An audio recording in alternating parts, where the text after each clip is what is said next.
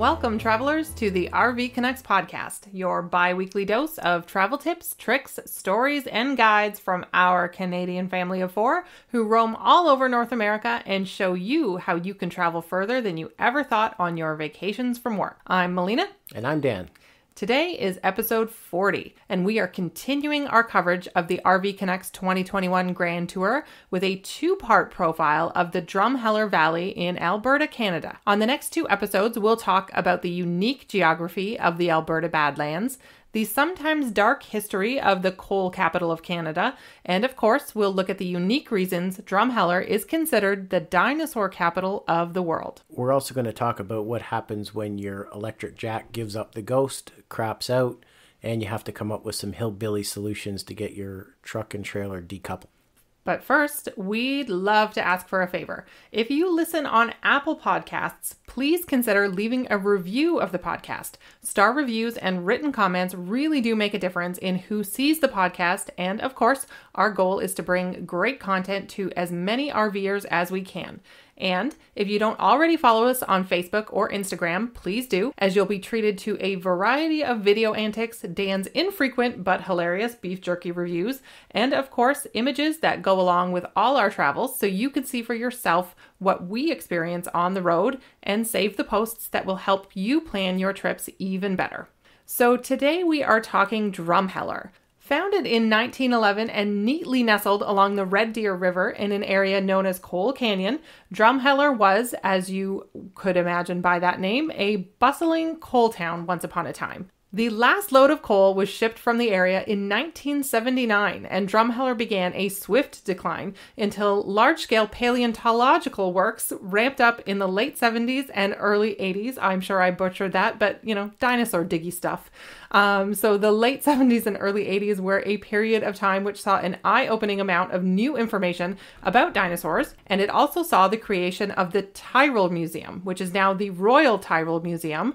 The Royal, of course, being bestowed after a visit from Queen Elizabeth II in 1990, and the museum opened in 1985. Tourism is now the major industry in Drumheller due to the wide range of year-round activities for amateur paleontologists, hikers, and thrill seekers alike. It is located just an hour and a half from Calgary, 3 hours from Edmonton, just under 5 hours from Saskatoon, and roughly 12 hours each from either Vancouver or Winnipeg, making it a prime location for a weekend getaway, long weekend trip, or a vacation full of exploration. There are so many things to do that will probably need future episodes and future trips to cover them all, but today we're going to cover Drumheller as an RV destination, a little bit about the town, and our visit to the Royal Tyrrell Museum. But first, let's maybe talk about the Alberta Badlands. The Canadian Badlands span southeast from Drumheller all the way through the southwest corner of Saskatchewan and still further south into the States. So named by French explorers as being bad to cross, the Badlands aren't deserts exactly, we'll call them desert adjacent, and they occur where rain is infrequent in areas where loamy soil retains similar rates of erosion, and runoff water washes away large amounts of sediment, resulting in a stunning landscape of multi-hued mesas, which are flat-top mountains, deep winding gullies, and wind-shaped hoodoos. These rocks are known in our house as bacon rocks, something that Isla coined when she was, maybe 7 or 8, and we were going through Utah, and she thought that the rocks, the layers of striations or different layers of rocks looked like streaky bacon or a slice of bacon. The stunning, otherworldly landscape of the Canadian Badlands teems with wildlife and unusual species, from prairie rattlesnakes and horned lizards to prickly pear cacti. It's a great place for birdwatching, backcountry hiking, canoeing, cycling, or simply soaking up the wondrous sights. Now, the Badlands are large, and exploring all the secrets would be a trip right in itself, but the most famous places in Alberta to experience this would be in the Drumheller Valley, down in Dinosaur Provincial Park, Cypress Hills Provincial Park, and Riding on Stone Provincial Park, which are all located along that swath of Badlands in Alberta. Now, this trip, as we mentioned, we decided to stay in Drumheller and in the Drumheller Valley, both for the convenience of being in a walkable location and to have a full-service site within 15 minutes of all the area's main attractions. So let me just paint the picture for you a little bit. I know that when we think of Western Canada, you feel like you leave Ontario, You drive across the prairies until you run smack into the Rocky Mountains, and then you get into the Rocky Mountains and the beauty of BC. The Badlands are this little gem that's nestled in between the prairies and the Rockies, and it's really spectacular landscape. It reminded me a little bit of New Mexico and a little bit of Utah, and you said it reminded you of California to Las Vegas. Yeah. It really does kind of appear out of nowhere. Like you are literally driving through prairie and then you take a turn and you're driving down the highway and you just start going down this long and winding road down into the valley. And it's sort of funny like how fast it changes from, you know, these beautiful wheat grasslands to kind of really a desert landscape or a semi-arid landscape. It's just a really stunning part of the country. Yeah, it's really amazing. So did you want to talk a little bit about camping in Drumheller? Yeah, for sure. There are 23 campgrounds in and around Drumheller. So there is a ton of places to camp. And there's any type of camping you can imagine, from backwoods camping to tent camping to unserviced, etc. You can find what you're looking for. There are 3 RV parks closest to the downtown core. One is River Grove RV Park, one is Dinosaur RV Park, and then there's Dino's Nest RV Park. So we stayed at River Grove, but all of them are within 6 minutes walk of downtown Drumheller proper. Now, River Grove, where we stayed, has a total of 140 sites. There are 29 full service, 54 just power and water, 9 unserviced RV sites, 44 tent sites, and 10 cabins. So did you want to talk a little bit about amenities? Yeah, so first amenity we'll talk about, it does have Wi-Fi. The Wi-Fi is good for checking your email and simple web browsing. It's not going to be good if you need to work from your trailer because you're combining a work and vacation trip, and it's not going to be good if you want to stream something from Netflix, let's say. Mm-hmm. But it's there. They have very clean washrooms. They have coin-operated showers. They have a coin-operated laundromat. They have dishwashing stations if you're a tent camper. They have a small convenience store, and they have an arcade and actually 2 playgrounds. One right at the front gate of the park inside the park, and one just outside of the park, which is probably a city park of sorts. Mm-hmm. Both of them are great, though. One thing I will say about the bathrooms, super clean. Very, very, very clean. And that's kind of always our mark of what makes a good RV park or not, particularly with this park where the majority of sites don't have full hookups. So you're not going to get a ton of people showering in their trailers. They're going to go to the bathhouses to do that.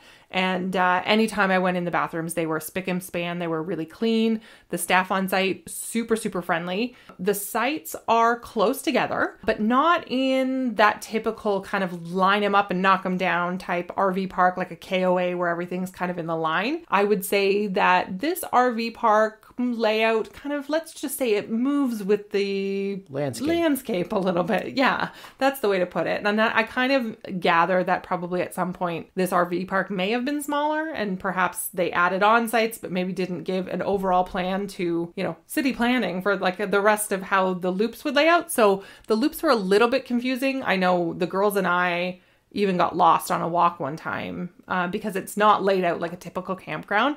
But with all of that being said, the sites, although they were close together, were still fairly private. I mean, you can see all your neighbors, but they were laid out in such a way that you're not staring right into somebody's window. Yeah, it wasn't too bad, and it works. There's rigs of all different sizes in there, so I wouldn't be worried about trying to get a big one or a small one in there. Mm-hmm. The only thing I will say about the laundry, although it was also clean, it was fairly expensive for a campground laundry. So it was $4 each to wash and dry. And anybody who regularly does laundry on the road knows that sometimes the dryers aren't the best and you're not going to get a full dry the first time. So I really didn't want to pay $12 a load.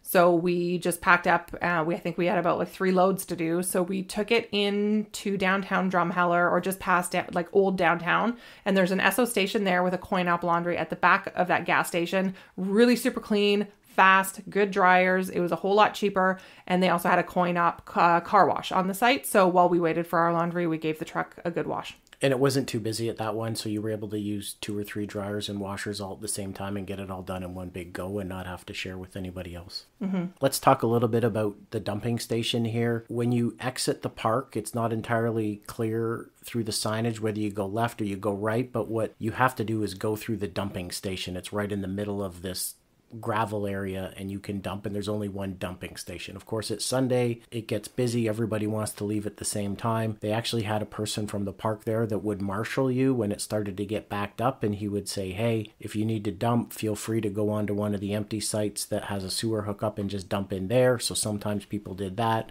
Sometimes people just stayed in line to dump at the dump station, but he would also say, hey, if you want to go to Canadian Tire or you want to go to the co-op that's in town, you can dump there as well, because they both had dump stations. And I think what we came to learn in Western Canada, and I guess in Northwestern Ontario too, there's dump stations in many towns, and I think people are used to just pulling into a dump station that's not at the park and dumping there. Mm-hmm. The best way I would pinpoint this layout is like when you pull into the park, you actually stop right at the dump station to even go check in for your site. So the dump station is sort of in the very middle, in almost like an island where the road goes on either side of it, if that makes sense.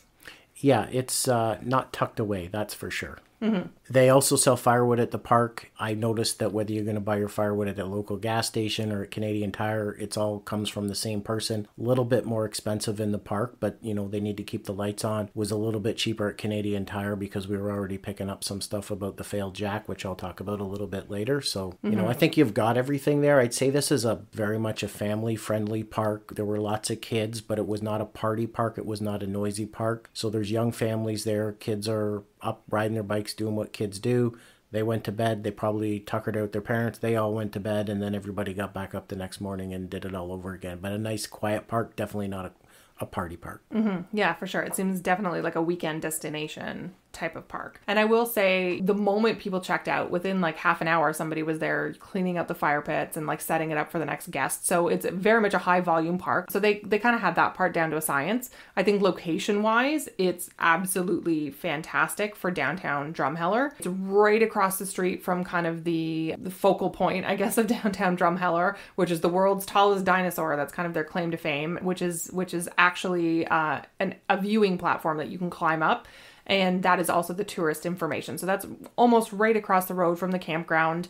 It's also where the town splash pad is. There's an indoor-outdoor pool. So, I mean, there's a ton of stuff for you to do right outside the gates of the park that if you have, you know, kids and you're staying there for a couple of days and just looking for a day where you can just kind of hang out near the trailer, perfect location. Yep, absolutely. Did you want to talk about the town a little bit? I do want to talk about the town. I actually have a town crush. I have a town crush. It's true.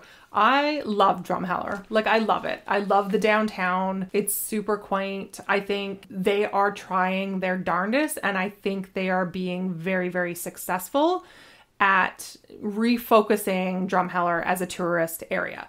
The downtown is very clean. There are still some issues with, you know, maybe store fronts that are still empty, but quite honestly, I think, you know, from what I've seen, the marketing materials, the amount of effort that the town puts into Drumheller as a tourist destination, as a foodie destination, as a destination, you know, within the dinosaur capital of the world, like they're really doing all the right things. And I would say in like 10 to 15 years, it would definitely be sort of like a Fergus Allura of Alberta, or maybe something like the Okanagan, like Penticton, where people really go and spend their summers in that area because there's so much to do. I just love it. I love it so much. And money is going into this town from the municipal government and from the provincial government. The schools are new, the hospital's new, the community center and arena are relatively newer buildings. So there's definitely money going in. This is not a dying town. This is reblossoming. For sure. And one of the things that I actually really enjoyed, because we were there on a weekend, the Friday, Saturday night, they had a portion of the old downtown core shut down. They had a portion of one of the streets shut down. And they had, you know, just free games like ladder ball and beanbag toss. And it was right at the Legion. The Legion patio was open. And right across the street from the Legion, there's sort of a town square with a stage. And each night they had a different band just playing great, you know, cover tunes. It was a really good vibe. They have an adorable little theater called the Napier Theater, which is a movie theater, but they were open. I don't know if they were playing movies that night, but they had it open and they had the concession open and popcorn that you could buy and walk around the town with. Like, it was a really great vibe. I really, really, really enjoyed it. There are some great restaurants there. For a town of Drumheller's size, there is a fantastic array of food. And I mean, like, a lot of ethnic diversity. There's a really famous eatery there called Bernie and the Boys, which was featured on You Gotta Eat Here, which is sort of, I guess, the Canadian version of diners, drive-ins, and dives. We did not get to eat at Bernie and the Boys, which I am still very disappointed about because they were closed because they were hosting several private functions that weekend.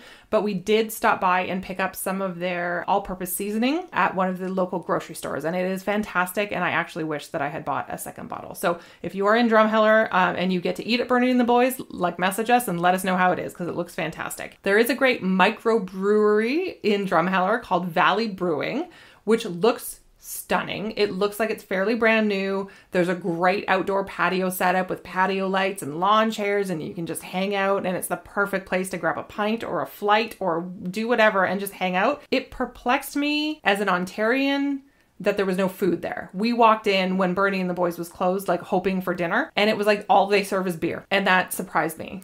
Yeah, because if you're not from Ontario, in Ontario, if you have a liquor establishment where you're serving drinks, you have to have food, even if it's just a bag of chips behind the bar. Mm-hmm. That being said, the beer looked fantastic, but we were really hungry, so we ended up eating elsewhere. But yeah, although Ontario loves its red tape, so maybe it's not all that odd out in Alberta. But there were a fair few number of restaurants that I did notice that were closed that we would have liked to eat at, but a lot of them had notices in the window saying, sorry, closed until further notice because we are short-staffed, which seems to be a bit of a COVID problem in the western states. Yeah, this was not a Drumheller problem. We noticed lots of places where there were help wanted signs in provinces because they just can't get people to come to work, and it's definitely COVID related. Mm-hmm. I would say one thing about Drumheller in terms of its walkability and its rideability for bike rides, fantastic. Absolutely great. It is clean. It is safe. There's great trail maps up, and all of the trails, most of them seem to be paved, the ones that go in and around the river. Just a really fascinating town to just ride your bike in the neighborhoods and see some of the houses. Yeah, and I want to emphasize it's not about the bike lanes on residential streets because there aren't any, and it's not about the trails. There are a few trails to ride your bikes on. It's just a cool little town that's really easy to ride your bike up and down the streets because it's not super busy with traffic and you don't have to feel unsafe. It's just cool to explore by bike and cover more real estate. Mm-hmm. And the world's tallest dinosaur, so that seems a bit kitsch.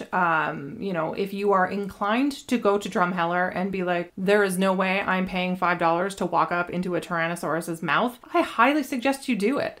The girls and I did it one night while Dan was back at the trailer making dinner, and the girls had asked every single day, and this is at the ages of 13 and 16 pretty much. They really wanted to go up in the dinosaur's mouth. So we do not have small children anymore, but even they were fascinated. So I thought, okay, fine. You go inside the Tourist Information Center, which in itself is fantastic. It is very old school. They have a physical board up that lists all of the hotels, all of the campgrounds, whether they have vacancy, what kind of sites they have. They're really helpful, really great staff in there. And we paid to go up the world's tallest dinosaur, who is a woman. Her name is Tyrrell.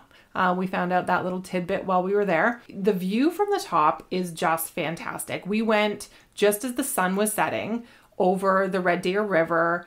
It is a stunning view of the river. You get the water tower of the town in the background. It's really worth it. And only one family or one group is allowed up at the top at a time right now, obviously due to COVID. So we did wait maybe half an hour, 45 minutes. And how they had it set up was you would wait, and when it was your turn, you would climb up to the first landing. And there's sort of 3 landings as you go up. And the girls and I counted how many stairs, and now I don't know if I wrote it down. It was around 100 stairs or something like that, just over 100 stairs. But there's 3 landings, and you go up to the first landing, and there's kind of a stopping area, and you have to wait for one group to come down, and then the next group goes up, and you go to their landing, and you wait. So there's only one group outside in the mouth of the dinosaur at a time, which is really all it can fit because it's quite small, but the view is definitely worth it. I mean, it doesn't take a lot more than a few minutes, but you'll get some great photos, you'll get a great view, and the kids will really enjoy it. So I highly recommend that. Absolutely. So groceries. So there are 3 places in town to get groceries. There's a small Walmart on the outskirts of town. There's an Extra Foods, which would be Freshco type. I would say more like No Frills. No Frills type grocery store. And there's a Friesen or Fressen Brothers grocery store. That was the one that we used. Guard your wallet. There's amazing stuff in this grocery store. It reminded me actually of the grocery store in Moab where we found all that great stuff. Like, it's just like a small town. Like, I think it's a small chain, let's say.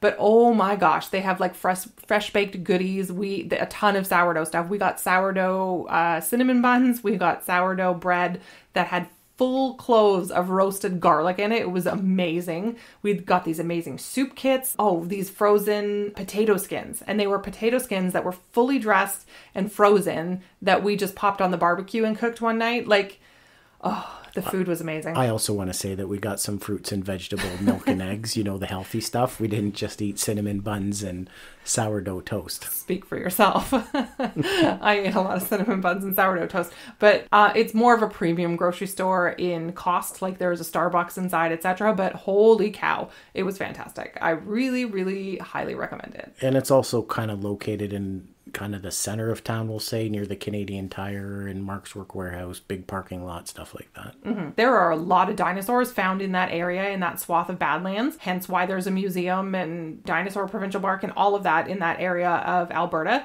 But the town, is really done a great job with that. They have a series of dinosaur statues all throughout the town. So picture, like those moose we have in Ontario, which I don't even know how many of them are standing anymore. That was kind of a thing back in the day. 5-10 years ago in Toronto. Where you'd have gigantic moose and they were all painted up. It's kind of like that, except the theme is dinosaurs on vacation. So you'll see these dinosaur statues, and some of them are 2 feet tall and some of them are like 15 feet tall, where they're all posed. They're sitting on benches. They're just like hanging out in the town. They're driving their motorcycle down the road and you can take pictures with them. And it's just, there's a bit of a dinosaur trail. You can take a walking map and you can take your kids around and meet all the dinosaurs and take their photo. And it just makes for a really fun night if you're wandering the town. So I guess on services, do we want to talk about the services we encountered when the jack broke? Yeah, so we had a little bit of a test of marital bliss on this.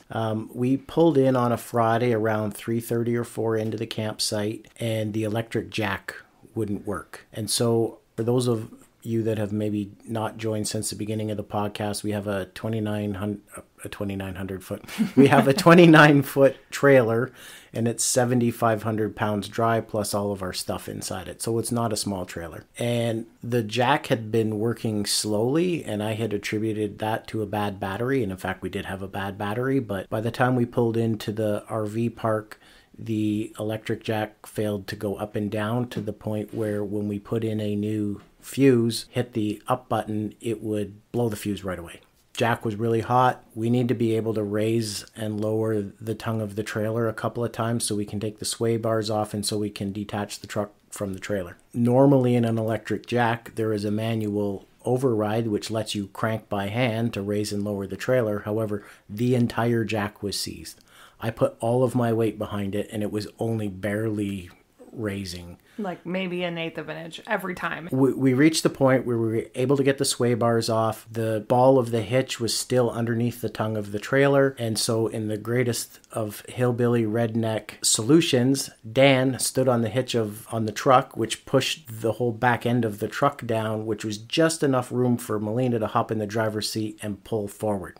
Now, you want to paint the picture of kind of the layout of the site and why it's important that we get detached? Yeah, so there was 2 sites in the entire park that had signs on the site post that said, if you're parking in these 2 sites, you basically have to pull all the way forward and then you need to unhitch and you need to park your truck at the back of the site. Fine, no problem. We were unhooking anyway because we were planning on doing day trips. So while all this was going on, we were basically in the middle of the road because that's where the truck happened to be when we pulled all the way forward so that everything lined up for the services. I'm sure, well, actually, in fact, I know there were people out there staring at us as we were trying to get this unhooked, and Dan standing on the truck so that, it lowered enough to clear and so I could pull ahead while he's standing on the ball hitch. Like, it was just a whole holy disaster. But we did get it enough so that I could pull the truck out, and then Dan hopped off and the truck kind of popped back up again. And luckily enough, the trailer was level enough. It wasn't perfectly level, but it was level enough to run the fridge. It was level enough to run the AC, and it was level enough to make us feel like we weren't going to fall off the bed when we were sleeping. So we left well enough alone and went in search of a solution. This was after we had vigorous debate about whether we were going to try and lower it. And Melina said we should just leave well enough alone, which is what we did. So, because I'm smart. Needless to say, we went to Alberta. We saw a rodeo. Regrettably, it was a goat rodeo of our own making. So now that we have the truck decoupled from the trailer, we still need to be able to get the trailer back onto the truck, and we still need to be able to fix the electric jack. So Melina found the name of a very helpful mobile RV technician who I gave a phone call to, and he was very helpful to us. He said, listen, your trailer's 5 or 6 years old. It sounds like your electric jack needs to be replaced. The entire thing is seized, which is why it won't work in manual mode. And unfortunately, he didn't have a new one to put on, and that's not his fault. But he suggested that we go to the local auto parts store. So we left the campsite, got to the auto parts store before they closed at 5 o'clock on Friday. Really helpful guy at the parts desk, showed him a picture of what we needed. He went down and we checked the shelves together. Unfortunately, he didn't have what we needed. And he said, listen, we can't get a delivery on Saturday. Nothing comes in on Monday. I wouldn't be able to get you anything until Tuesday.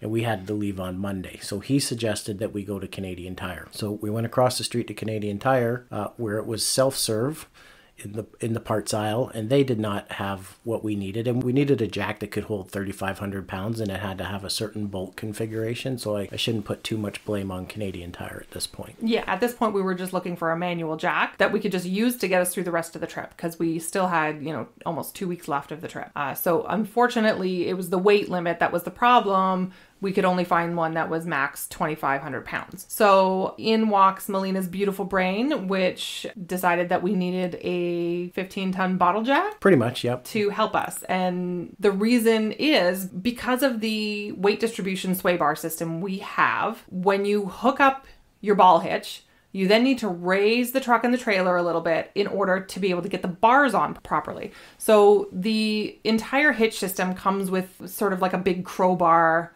that's custom designed to get your bars onto the hitch. And that requires a whole lot of manpower, a whole lot of muscle, and it's really difficult to do. So even at the best of times, you do need to raise that hitch up even a little bit, if not the whole way, to take that pressure off so we can get the bars on. Our dilemma was, okay, well, we can reverse the process that we used to unhook and have Dan stand on the bumper, which is what he ended up having to do, and I would carefully back up while he gave me directions, because unfortunately he had to stand in front of the backup camera, just where he was positioned on the bumper of the truck to get us backed in. And then when he hopped off, the truck would raise and slide into the ball hitch, which was fine, but we could not move it up anymore to get the bars on. And the bars really were not going to go on if hitch was too low. So my idea was to take this 15-ton bottle jack, and we could use that once the ball hitch was connected. We could use that to raise the entire hitch mechanism, put the bars on, and then lower the bottle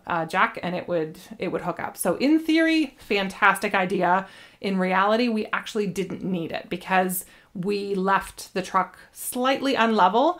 It was high enough once we hooked up that we could get those bars on just by sheer force. So day 2 of the Goat Rodeo finals, we managed to get hooked up and we managed to get back on the road, and the bottle jack has since been returned to Canadian Tire because we never opened it. But needless to say, the story continues, because on Monday morning we're rolling down the highway. We still need to get a jack, manual or electric, to finish the rest of our week and a half, 2 weeks on the road. So I was able to phone ahead to RV dealership in the outskirts of Calgary, Rangeland RV, spoke to the fellow at the parts desk. He had the right jack and said, maybe I can get somebody in the shop to install it for you. So we pulled in. I went to the parts desk. He goes, this is the jack, but I can't get anybody to install it. The shop is completely full, but you're welcome to change the jack yourself in our parking lot. So that's what we did in 10-degree weather. So it was kind of rainy, cold, windy. We pulled around behind the dealership. We had to take the bikes off the trailer because the bikes are over top of the old jack. We had to disconnect 3 bolts and 1 electrical connection. So for anybody who's super simple, you did it with the toolkit, that standard toolkit that we always tell you to keep in your truck. Right? No, there was no oddball size wrenches or ratchets or anything else. It was all straightforward stuff. 3 bolts, 1 electrical connection. Took the old one off. The new one fit into the same holes, same connection, and we were off to the races. It was really simple. I kind of knew how to do it. I confirmed it on a 3-minute YouTube video, and we were in and out of that dealership in an hour. Mm-hmm. And the important thing is, if we hadn't had that toolkit, I'm sure the dealership would have been fine to lend us a couple of wrenches to get it done. But having that as kind of a safety net in your truck, once we used the jack a couple more times, we could then go and just retighten the bolts and make sure that it stays nice and secure. Yeah, because after you've used it a couple times, just go back and double check everything's still nice and tight and stuff like that. Mm-hmm. Okay, so that's the saga of the jack. So let's back to Drumheller again, and we will talk about the Royal Tyrrell Museum. So I keep stumbling on this because we constantly call it the Royal Tyrrell Museum, which is kind of, when you read it, that's how my brain says to say it. And Dan and I have been calling it the Royal Tyrrell, like always. In my family, we call it the Royal Tyrrell. It's not. It's Tyrrell, because I found that out on the internet today. So it is actually named after Joseph B. Tyrrell, who on August 12th, 1884, stumbled upon a 70-million-year-old dinosaur skull, the first of its species ever found just a few kilometers from where the museum now stands, and it is Canada's only museum solely dedicated to the study of ancient life. So the Royal Tyrrell Museum is located 7.5 kilometers, so just shy of 5 miles from downtown Drumheller, and it's located in Midland Provincial Park. So you think that it might be located in Dinosaur Provincial Park. However, that park is roughly an hour and 45 minutes southeast of the Royal Tyrrell. So stay tuned in early October, as we are going to talk to our friends Janine and Ben, who are brand new motorhoming family of 7, and they ventured west this summer a couple of weeks before we did, and they were able to visit and spend some time in Dinosaur Provincial Park, which was kind of the highlight of Janine's life. So we are going to hear from them, get their impression of the area and their tips on what to see. The Royal Tyrrell Museum holds one of the world's largest collections of dinosaurs, and it's recognized as a center of excellence for paleontology. The collection is actually so vast that there are still over 2,500 unprepared specimens in the collection, just awaiting further investigation, a lot of which can be seen within the museum itself. So there's sort of like a glass-walled gallery,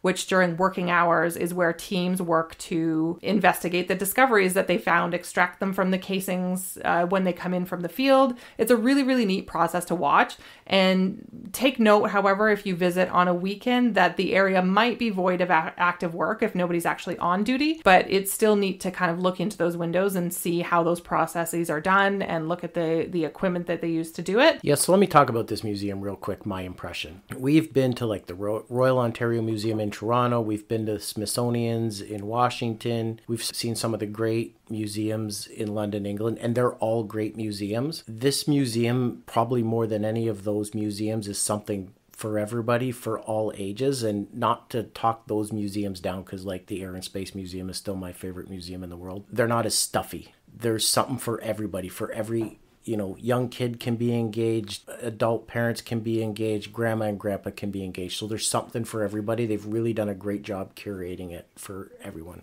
It's very interactive as well. A lot of hands-on displays, stuff at all eye levels to keep, like Dan said, everybody of every age group entertained. It's really well laid out, and it's not overly large. If you're moderately able, or even if you need accessibility help, they rent strollers, they rent wheelchairs. You can bring your ECV scooters in with you. But it's a reasonable size. It's not like a mammoth building. No pun intended. Woolly mammoth.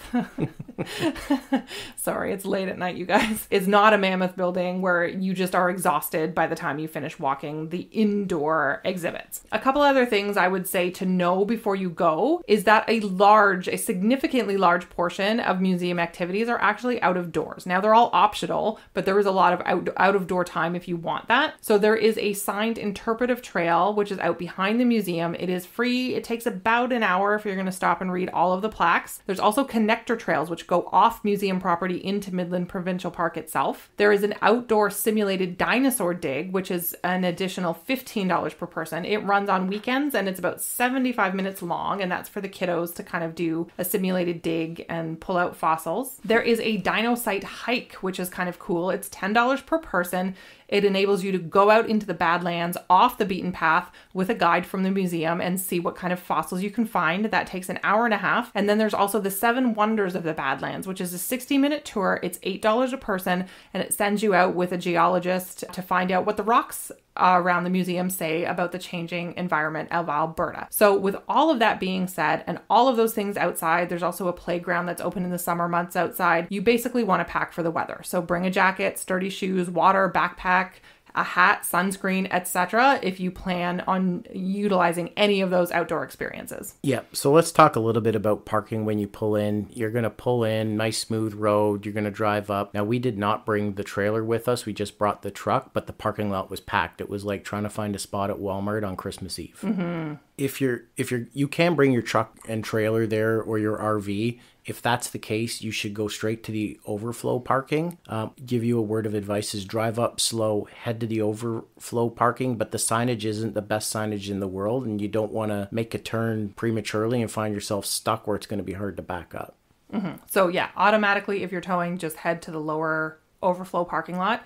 During the summer months, there is a tram that runs between the museum up on the hill and the lower parking lot that will just take people back and forth all a day long. There is no overnight parking, no boondocking. There is no overnight camping in Midland Provincial Park. It is a day use only park, so unfortunately it can't be used for any of those uses. When we were there, and obviously we were recording this in September of 2021, there are still COVID restrictions in place. Masks were optional when we went. However, they are now mandatory as of September 3rd all over Alberta. You must pre-book the tickets in advance. And in saying that, I was actually very surprised with how busy it was, because when you go online, you have to pre-book, prepay for tickets. You have to pick your time slot during the day, and there's like a 3-hour window where you can pick your time slot to visit. And when we got there, like when I say it was busy for like non-COVID times. There was swaths of people at every exhibit. I feel like we walked through some of the exhibits a whole lot quicker than we otherwise would have, because there was like people just like reaching over your shoulder to take a photo, and like it was like sardines in some of the exhibits. Not a lot of distancing, etc. But I don't know what it was the end of the summer though. Yeah, summer vacation for school students was coming to a close in that week, or they were going back to school the next week. So I think people were trying to squeeze in one last trip. Listen, if you have the opportunity to do it in the shoulder seasons when kids are in school, that'd probably be a great time to stop by when it's not too busy. Mm-hmm. So the cafeteria is currently closed as well. However, they did have food trucks on site. I would imagine that's probably only for the summer season. But it is the kind of place where you can find a grassy spot to sit down. You can find a bench. If you want to pack a picnic with you, just make sure you're taking all of your garbage out with you. In terms of pricing, super reasonable for the quality of museum that you're getting. Adults are $21, seniors are $14, youth 7 to 17 years of age are $10, and the under 7 crowd is free. Now, for anybody in the military community with a CF1 card, you actually get free admittance. However, in COVID times, they want you to buy online for full price, and then when you get to the gate, present your CF1 card, and they will actually refund you the cost of the admission, which is fantastic.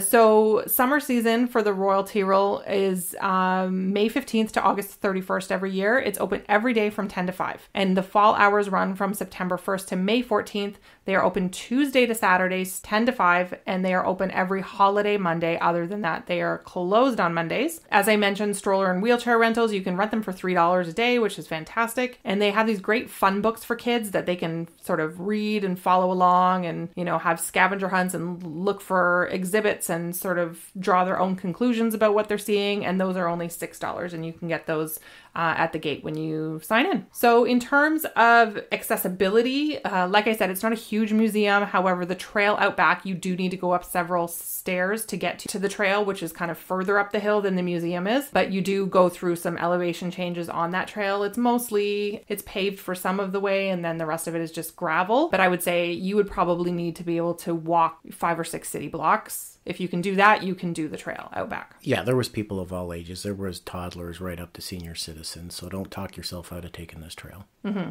So timeline. Timeline, I'd say you probably want to budget most of the day. This is going to be the main event of your day, so don't try and schedule two big things on this day. This will be your big thing, and I think, it's going to take up most of your day if you're going to go and see everything properly. Mm-hmm. So one cool thing, and you'll actually see some signs at the museum, which doesn't only apply to the museum, it actually applies to everywhere in the area. And that is about fossil discovery. So the rule of thumb, I guess, or what they ask you to do is that if you are out exploring, and one of the great things about the Drumheller Valley is it really is like the Wild West in terms of there's not a lot of restrictions, not a lot of roped off areas or, fences or gates. Like, you are free to roam in the Badlands. And so if you find a fossil or an interesting, unique discovery on your walk, you're asked to take a photo of it, preferably with something beside it to sort of provide scale. And of course, leave the fossil in place. It is absolutely illegal to remove fossils from any area in Alberta, but use GPS if you can on your device to maybe drop a pin into Google Maps of where you are, make note of the lat and longitude, and email it to the museum with your findings, and they will go and research it. Yeah, and this is only common sense. And they actually had one of the exhibits did a really great job at talking about how some of the countries that do natural resource exploration are one of their main contributors of new finds. So yeah, it's common sense. Don't be taking that stuff and hiding it and keeping it for yourself. Mm-hmm. So that is the basics on the museum. It definitely has to be on your to-do list if you go into the Drumheller area. As far as the next episode, we are going to talk about the rest of our trip, which was the world famous Hoodoos, Horsehoe Canyon, a little bit about the coal mining history and some of the coal mines you can visit in the area. There's a great suspension bridge. There's fantastic ghost towns. There is a ton of stuff still to cover. And that's why we broke up this episode into 2 parts. So we will address all of the rest of that in 2 weeks. Have a great couple of weeks, everybody. Bye-bye.